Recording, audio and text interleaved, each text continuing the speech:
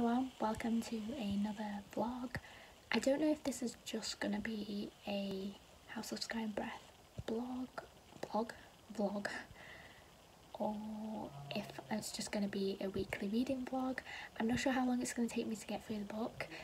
If I had the time, I know it wouldn't take me very long, but I don't have the time. I have to work this week, unfortunately. Was it reasonable to book time off for it? Probably should, but I didn't, so here we are.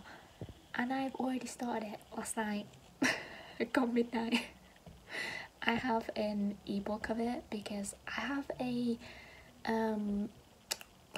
paperback copy of Crescent City, and it's only out in hardback at the minute, I believe, so I don't know what I want to do about that. Because I want matching copies, but then I do love this book, so should I just get hardback copies? The Waterstones editions are really good as well, so I don't know. I'm going off on a complete tangent. So I've only read the prologue and the first 2 chapters at the minute. Now this might be a bit of an unpopular opinion, but I don't like prologues.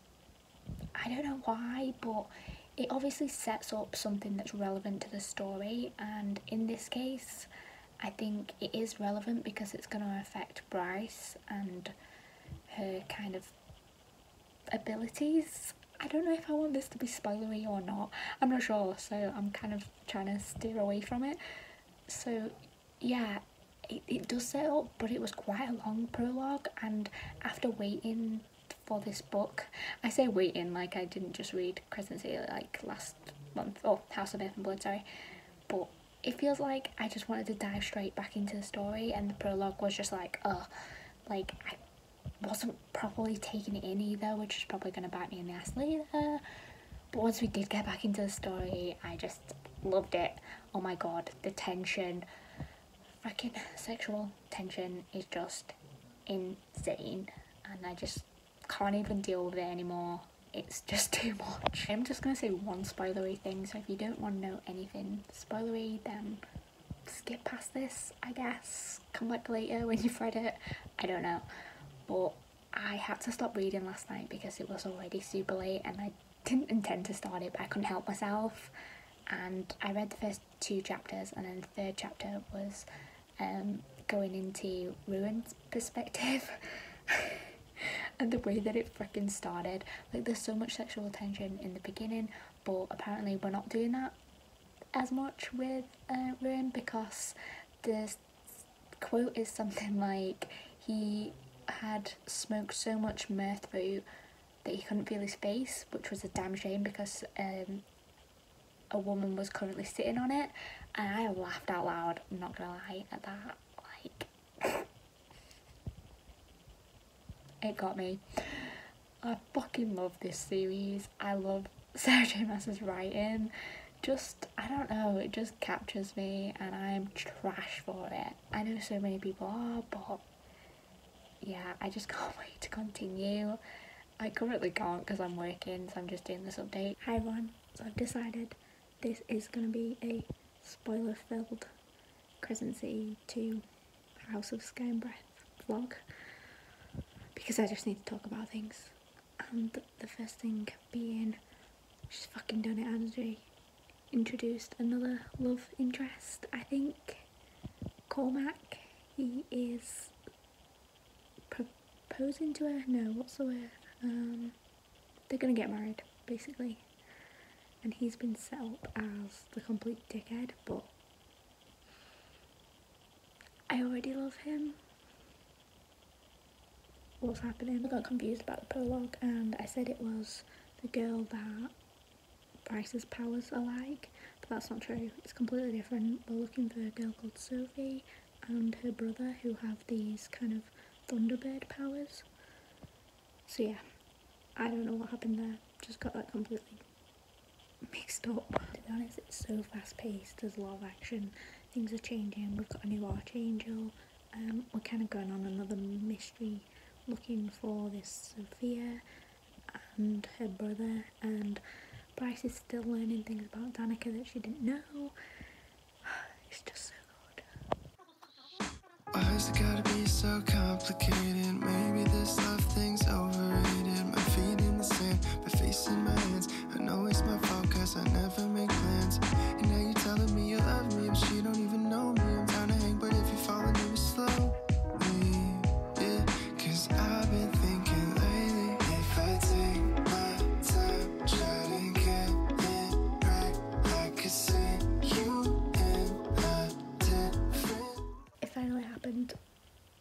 had a couple of sex scenes between Bryce and Hunt. They didn't go all the way, but my god, the freaking tension between them has been building over the first book and the first third quarter of this book as well, and I really enjoyed it, I'm not gonna lie, but I don't know, I feel like my allegiance might sway. I just have that feeling. Now that I am 51% in chapter 31, I think, I thought I'd give you an update of my general thoughts about the book. So I am enjoying it, but there are a little bit of niggly things that are annoying me. One of them being that every reveal seems to be about Danica. Like, the girl is dead, why are we still getting reveals about her? And Bryce every time is like, oh my god, I can't believe she didn't tell me this. Like, clearly you weren't that good friends, you seriously just can't have been. The other thing that's annoying is that we are getting POV from Tharian, I think that's how you say his name, he's the mayor, and it's just a bit boring.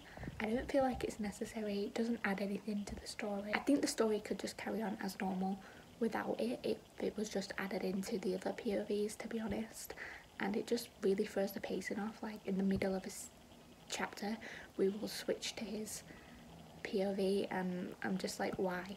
Like, there was one particular instance where we were in like a kind of a tense battle with Bryce and Hunt and we switched to Ferian's POV and I was like, what the fuck, like, get me back. Been quite a few like action fight scenes now, but we're not really getting anywhere with this search for Emil, and I don't know why we keep going off on these like side things, which is great and we are getting to know the characters more and things. The one thing I would say though is I could do with kind of a, not a glossary exactly, but like everybody's linked in some way. Like, Hypoxia's sister is the Hind and then the Hind is dating Pollux. Like, they're all kind of interwoven and I keep forgetting, and some of them have multiple names that they're known by as well. In terms of like romantic stuff that's going on, Hunt and Bryce still haven't got any further. Hunt had to spend like 2 weeks in the barracks and I think that was just a plot device to stop them having sex, to be honest.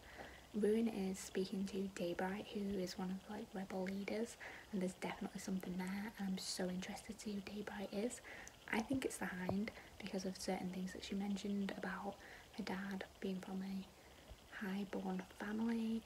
There was just lots of little... Hello, I'm up to page 467, I think. A couple of things to check in about. First one being, we had another kind of sex scene, but it was a phone sex scene between Bryce and Hunt, and I don't know, I don't think I like phone sex. It makes me cringe so bad. What I also remembered just randomly as well is that I'm sure this book has a confirmed threesome, and I don't know who that's going to be. Before I started reading this book, thought it was going to be Ruin, but now I'm not so sure. But we did have another scene between Ruin and Daybright, and she got woken up, like, between their connection, it kind of, like, she dropped off the connection and Ruin was a bit worried about her, and then she came back to it, and it was basically that, like, she'd had sex with someone, but Ruin kind of thought that she was being attacked, but she confirmed that it was consensual. So this has got to be Pollux, which means that it's got to be Hind. That is the Daybright, is Agent Daybright. I'm convinced it's got to be. The other thing that happened has to do with Danica, yet again. Are we surprised? No. But the interesting thing about this is that Bryce was looking through some footage, because Jessica had said that Danica was always hanging around the gallery and that it wasn't just hang out with Bryce. Jessica is helping Bryce, but in a really weird way, in like that she already knows everything. It seems like definitely knows more than is being let on. because as soon as they found the right footage, it was that Danica was looking in this book that was all about like wolf genealogy, and as soon as she rang Jesper and said, "Where's this book?" she sent it straight to her. So it's good that she's helping, but I clearly think there is more to it than that. So the Hind showed up and threatened them and basically confirmed that Sophie is dead, so that she didn't say she killed them. They are just assuming that because they don't trust the Hind. But if my theory is correct, then there is something more to it, whether that be that the Hind didn't kill Sophie or she did, but that was to not blow her cover, because I still reckon she's one of the rebels. And was that Bryce was in a lot of danger again, and Hunt was going basically ballistic, and Rune confirmed in Bryce's head that they are mates, which is super interesting. And I guess we're not switching love interests. I know a lot of people didn't want love interest to be switched anyway, but with the introduction of Cormac very early on in this book, I definitely thought we were switching to him, so I'm a little bit surprised. I don't know how to feel about it. Like, I feel like there definitely is still sexual tension in this book, but it's still kind of pissing me off that we're not really getting much out of that. Like, it's still the tension, and it's like, just do it already. But I guess maybe now they can finally do that. I don't know if Bryce is going to tell Hunt, or whether Hunt already realises that they're mates anyway. Of course, I spoke too fucking soon, didn't I? The very next chapter was the smut that I think everyone has been waiting for. It was good, okay? I enjoyed it. But the best thing about it was their powers merging and then Bryce teleporting them. Fucking awesome. Loved it. Okay, Celestina? I don't know how to say her name. I'm not listening to the audio or anything, so... Celestina and Hypoxia? Oh my god, I'm probably just butchering these. I'm gonna call her Pax. I did not see that coming. Okay, that one took me by surprise. Hunt did hint at it though. He did say he doesn't know the governor's preferences and if that is males. But yeah, didn't see that one coming.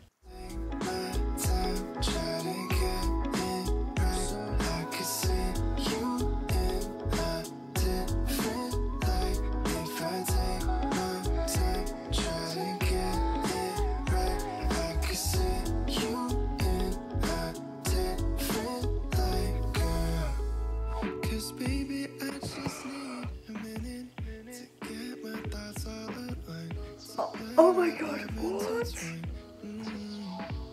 So baby, could I get a minute to get my thoughts all aligned so we can do this right? If I take my time, try to get it right, I could see you in a different light. If I take my time. Hello, I have finished it. Oh my god. I'm still reeling, honestly. I'm gonna try and kind of wrap up my thoughts on the book, but honestly, I'm not sure this is even gonna be coherent at all, because I just don't know. I'm feeling a lot. It was quite emotional. The ending, oh my god. I know you're probably already gonna see it on social media, that everyone is talking about it already.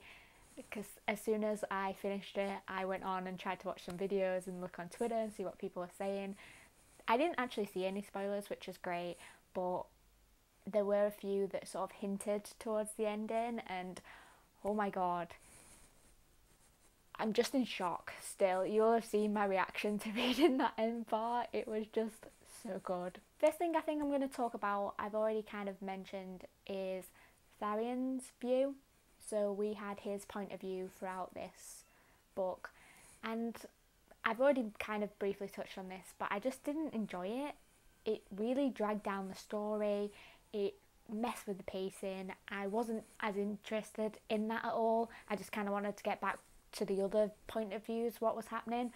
But the reason I think this is in there is definitely to set up for the House of Many Waters book. I don't know if that's the next one, or if there... I don't even know how many books there is in this series, to be honest. but it definitely felt like that to me, that it was just in there to get you excited about what's going to happen in that particular book, which was a little bit annoying. And at the end of the book, Tharian has disappeared, so I reckon that we're obviously going to follow him in wherever he ended up, wherever he ran off to, because he's now a part of the Viper Queen's kind of like fighting ring thing, I think, as well. So, but I don't believe that the River Queen's just going to let that lie, so there could be some interesting things to come of it, but in this book, for me, it just wasn't interesting. Let's talk about Cormac. Okay, I really like him, and I don't know whether I'm supposed to. I feel like he was set up in the beginning as this complete dick, this just prince that was not caring about anyone but himself kind of thing, but then we did get to see more of depth with him because he had this like connection with Sophie, and he was trying to find her and was really upset when he couldn't find her, and then obviously she ended up dying, so there was definitely more to him than that. In the end, it does say that Cormac died, but that information comes from the Astari, and I don't believe it. Like, I could be wrong, could be completely off with this, and I guess we'll find out. But for me, until somebody confirms it in the kind of like inner circle, I won't believe it, because the Astari are just lying about everything. So it's convenient that they lied, well, that they say this, that an unknown Tharian got away but Cormac's dead. I feel like maybe they would use him. The reason that I'm thinking this is primarily because he knows so much about being starborn. He learned all that information. He knows about the kind of like teleportation things. He was teaching Bryce so much, and then he's gone. So either is because obviously Bryce isn't in there anymore, she's gone to Perinthian, so that could have a factor in. It could be that they just want to take away Bryce's point of information to make it a little bit harder. I'm not sure, I'm not convinced, but I still like him. I know he didn't end up being the love interest, which I'm still a little bit confused about, I guess. I thought that was going to happen and it didn't. Also, can we talk about where is the threesome? Please tell me that I'm not just imagining this, and maybe I'm getting it mixed up with From Blood and Ash, but I don't think I am. There was definitely a confirmed threesome in this book, and unless I skipped past it, I did not read it. I don't know what happened to that. Let me know if you guys do, because I have no idea what happened with it. The next thing that we'll talk about is Bryce and Hunt and their relationship. Now, I don't know if this is going to be an unpopular opinion or not, because I haven't really seen anybody's opinions yet. Obviously, we've just finished the book. But there was something off in this book for me. I was enjoying their tension and their banter and their kind of drama and everything in the first book, and I feel like there was so much of that missing in this one. I don't know, it kind of felt a little bit stale, and that could be partly down to my own sort of feelings that we were going to switch the love interest to Cormac, so it may be that I just already disconnected myself from them to kind of prepare myself to get over that, because it wasn't going to happen. I mean, there were instances, don't get me wrong, of like their banter or just them being really cute and things like that, but I don't know, it's hard for me to put into words, but I feel like something was missing. I just feel like if it had switched to Cormac, I just wouldn't have been bothered. Please let me know your thoughts on this as well, because I don't know if I am the only one that felt that there was something a little bit off about it.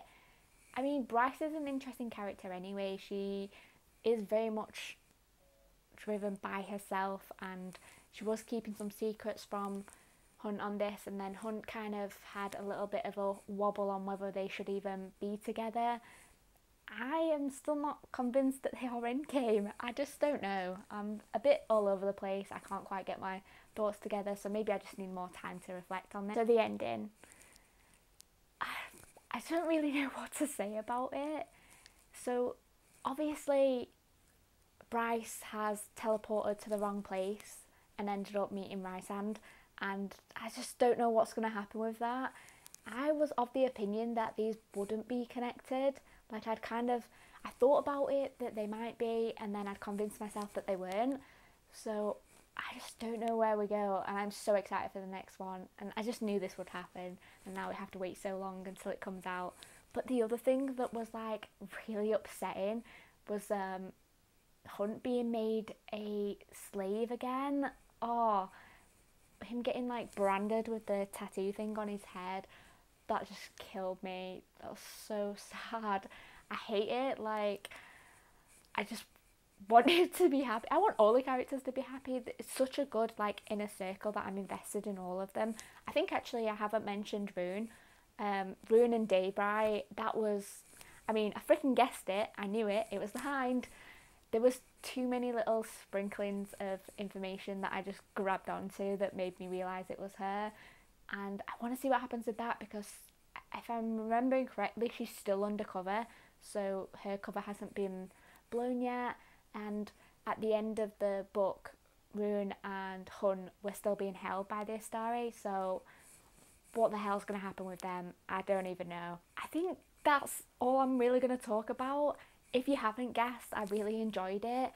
I'm unsure of the rating. I think it's probably sitting between a 4 and a 5, because I've got to acknowledge that there were parts that I didn't like with Tharin's part of view, and it was slow in the middle, but that's just the plot. It's the characters for me, and because I get so invested in them, and then the ending just freaking blew me away, I think it will end up being 5 stars, because I just can't have an objective view on it. I just fucking loved it, to be honest.